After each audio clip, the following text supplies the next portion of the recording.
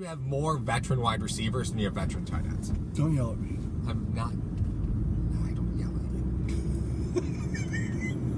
You want some ice cream? No. For your wings? No. Good God. Did you eat them all? No. Of course I didn't eat them all. What? It's part of the bet. I had to eat them all? You jerk. Yes, of course you got to eat them all. Jesus.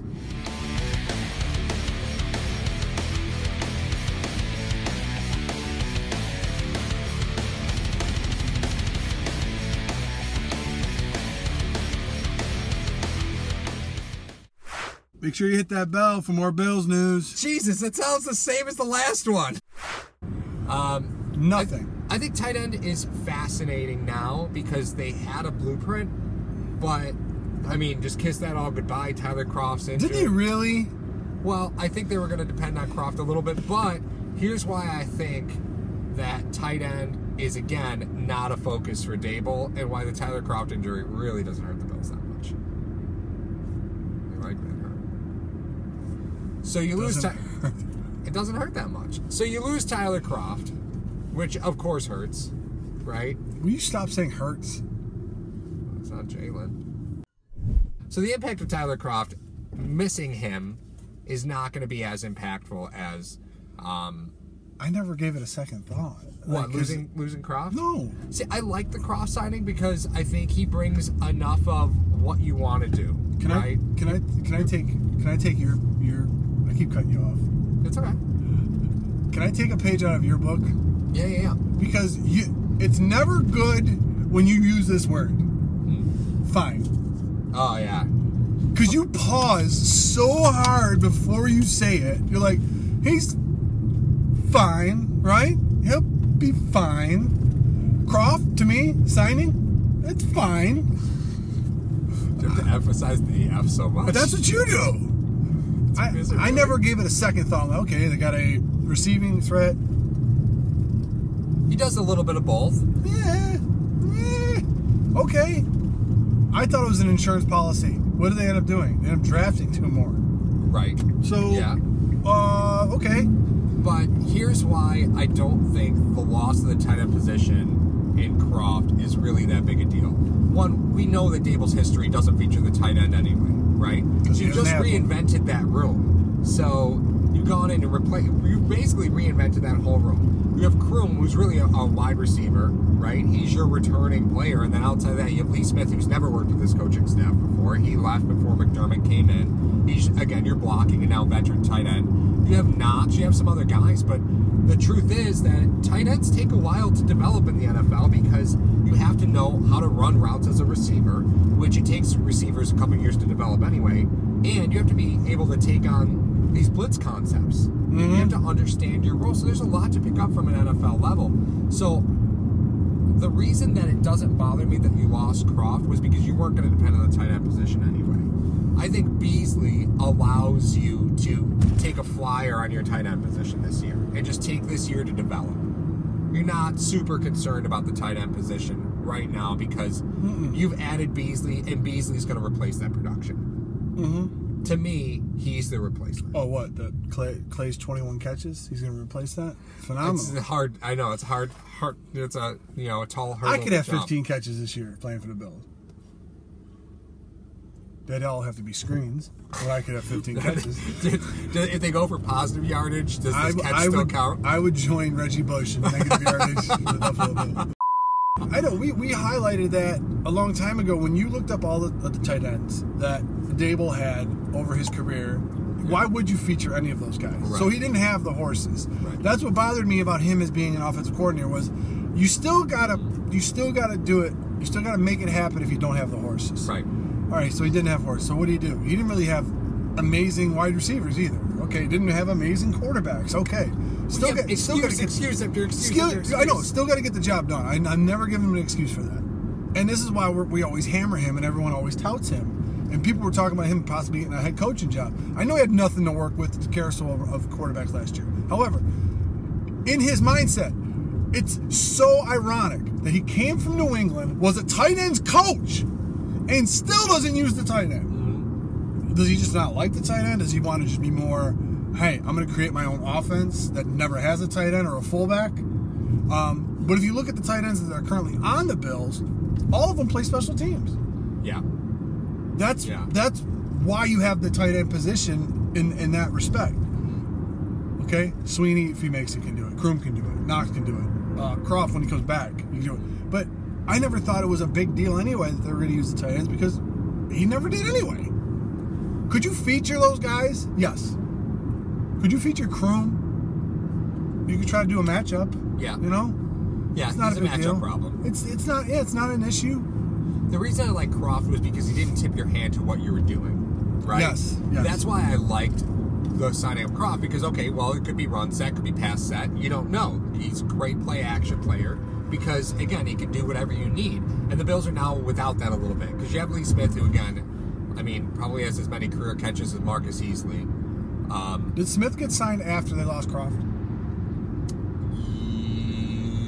No, I don't think so. I think Smith came in before the Kroft injury. I will confirm that, but okay, I thought that happened. It was they were real close. While you're looking that up, this is the only option that I like with the Kroft signing. Say you're going into a game, you want to go a lot of 4 wide sets, but with receivers, 4 receivers,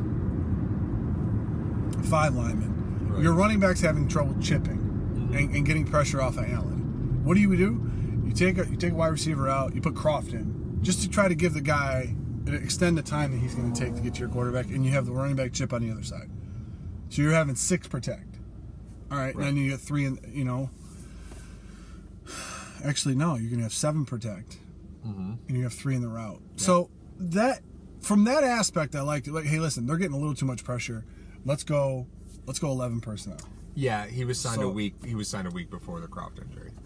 Maybe they knew. Anyway, he broke his foot. I know. I'm just kidding. But that's the only reason I like the Kroft signing, because Kroom wasn't doing that for you. He wasn't extending any kind of plays by blocking or letting the defensive end go a little wide or leaking out in the flat. Right. Those savvy tight end things Kroom doesn't do yet. No, not yet. Not yet. But you got to think they were trying to go a lot of 4 wide this year. Yeah. And if they were having trouble and there was a lot of pressure getting on Allen, then okay, all right, we got to exchange the wide receiver with the tight end. But again, you look at what your signings were in the offseason, and we did an episode last week where we talked about carrying 7 wide receivers. Well, if you're carrying 7 wide receivers, it means you're carrying 2 tight ends. 3 running backs or 2 tight ends. Take your pick. What are you doing? Which ones are you carrying here? Right? That's what happens. You carry 3 tight ends. You still, but it becomes a numbers game, right? It becomes a numbers game with special teams. That's why you have hybrid defensive players. Sure, an argument could be made for that. The point that I'm trying to get to, Mar, is that you lose Kroft, fine, right? Well, now you have Lee Smith, who's probably going to make the team. He is in for run blocking sets. But if you're looking at what the Bills acquired in the offseason, there's an argument to be made for the Bills carrying 7 wide receivers. Absolutely. What does that tell you? They're not going to carry 7 wide receivers to only run 2 and 3 wide sets. They're not. I understand that. So the tight end position is mute. It's a moot point. There's no reason to have it. There's no reason to even have it. You're putting a tight end in on 3 receiver sets, which is not using, if they carry 7 wide receivers, more than half your wide receiver core sitting on the sidelines. It's just. There's something to be said about chemistry, right? With a wide receiver and a quarterback. How hard is it to build chemistry when you got 7 guys to feed the ball to? Just in the wide receiver room, right? That's a lot. Well, I think that's a lot. I think they're going to be asked to do vastly different things. I think Roberts, McLeod, and McKenzie they're going to have to work on their timing with the jet sweeps and little screenplays and little little arrow routes and all that other stuff. That's the main. You work on what you think that player is going to be running the most. Right. Okay? You're working on deep ball, Foster and Brown today? Sweet. You're working on those little whip routes with Beasley, maybe Jones, and maybe Williams. You're going up for contested catches with Williams and Kroom. Or, you're doing all this other stuff. I think that's the initial chemistry you got. You got to get those plays down initially. And then, hey, all right, McKenzie's not usually used to running an 8-yard slant. And his 8-yard slant is different than Duke Williams' 8-yard slant, which is different than Zay Jones' 8-yard slant. Right. That's the chemistry that you talk about having to build. That's always so tough. But I think initially what you do is you just get the guys the plays that they're going to run the most, and you try to get that timing down right now, so that you don't even have to think about it when you go. see the Bills carrying on game day? Game day? Roster on Three. game day. 3. Because I think they'll all play special teams. I agree with that. And that supplements your running backs. So the 5 running backs you had last year that played special teams. 4 of them play special teams. Oh man, this leads us into a totally different conversation, but I think it's a reasonable conversation to have. Okay, so we talked in our Devin Singletary episode, or somewhere. We talked about Singletary in college, ran primarily zone concepts, right? And did a lot out of shotgun and a lot of draws, right? Did a lot there. So if you're worried about the Bills generating in the run game, I think that's reasonable. But 4 wide out of shotgun with a running back at your side now becomes reasonable, right? Because again, you don't have the tight end depth. You don't want to tip that you're running the ball, but the Bills are going to generate some rushes this season out of a set like that that they couldn't do last year. Oh, yeah. They couldn't do last year. Spread them out. And I think that's a great thing for McCoy, and it's an even better thing for Singletary because that's the look that he got most in college. So if you're looking at Singletary in that set, expect him to touch the football. You know, it's what it is. That's what it is. That's the set that he ran in college most often was out of shotgun next to the quarterback, taking that handoff and going out of a 4 wide set. So that was pretty common. But if you're talking about depth at the tight end position being a problem, and you don't want to tip your hand to when you're running the football, because honestly, you put a tight end in the game and it's Lee Smith, everybody's going to go, run. Right? It makes it obvious. Remember when C.J. Spiller was on the team? His last 2 years, it was like Spiller's on the field. Just why do you keep soiling my vehicle with that name? I just keep bringing it up because it's something that happened. Every time Spiller was on the field, they're like, watch Spiller. He got the ball 70% of the time he was on the field. Yeah. So it was obvious when it was 70% of the time he was on the field, they were down by 17 or more points. That's true. That's also true. That's a fair point. Oh, he had a 20-yard run. Why didn't we do this in the first half? Because you weren't down 21 points. Exactly. And they weren't conceding a run. Exactly, because they had 6 guys in the box. That's why. I know, but to your point, it definitely brings up, if you're running a 4 wide set, you got 1 running back. It definitely opens up some holes for the running back because you're spreading guys out. Also, what did they do last year when they went 5 wide? They were in a Josh Allen draw. Right. So you got guys spread out. Either playing zone or man, you got to, Allen, you got to beat 1 guy. Mm-hmm. We got all the linemen, the 4 linemen blocked. You got to beat the linebacker. And we're gonna have a 1 lineman free to do whatever he wants to do. Right, but the lack of depth at the tight end position and the lack of experience at the tight end position are going to force the Bills into sets like that. Well, it's not like you have much more experience at the receiver position either. That's a good point to make. That's a fair point to make. What do we do at tight end? Nothing. Nothing? See you later. Another great episode. Thanks for tuning in.